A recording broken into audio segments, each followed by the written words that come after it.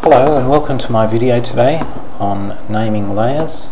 This is important as an architect using AutoCAD to have a system to your layers so that you can quickly turn groups on and off and switch between demolition, proposed and reflected ceiling plan layers. So in this video I'm going to be talking about layer names.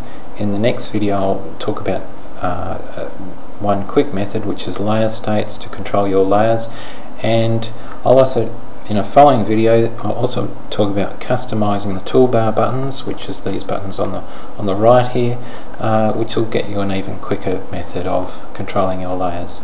Now if I come down to my plan, you'll see that in this plan I've got a demolition plan. Now in the demolition plan you would have the demolition layers on, which is for that sort of paving area which is getting demolished. This, by the way, is an existing church, that's an existing hall, that's some existing toilets that are being demolished, existing pavings that are being demolished, and we're putting a new building in the middle, a link between the church and the hall. So the existing conditions, I've got the existing building here, the demolition areas dashed, and it will turn out that I'll put my building in between. That's proposed, and then I'll have a reflected ceiling too, proposed reflected ceiling. Now these buttons I'll show you in a following video, but to do this I'll start off showing you how you might name your layers. And as an architect you might want to put an A series of drawing, which is proposed, which is down from here to here, all those A drawings, A layers, and they're my proposed layers. Then I've got a B series, which you could think of as base or existing layers, which don't change through the project. Then I've got a demolition series down here, which is the things that are going to be disappearing on the project. I also keep def points there, and I also keep a layer 0 here. Now you might have a different preference for naming your layers. You could put, say for example, P in the front for proposed. You might put X or EX for existing layers. You could even type the whole word existing.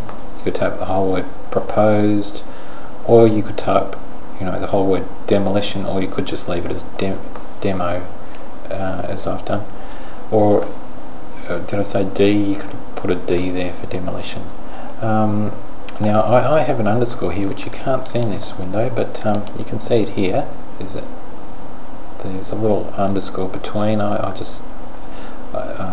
find that useful, and so that's how I'd name my layers. Oh, you might have site layers or landscaping layers which are beyond the building, which you might want to control differently for site plans.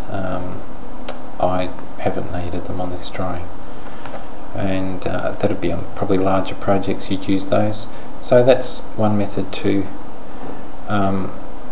of naming, one system of naming layers.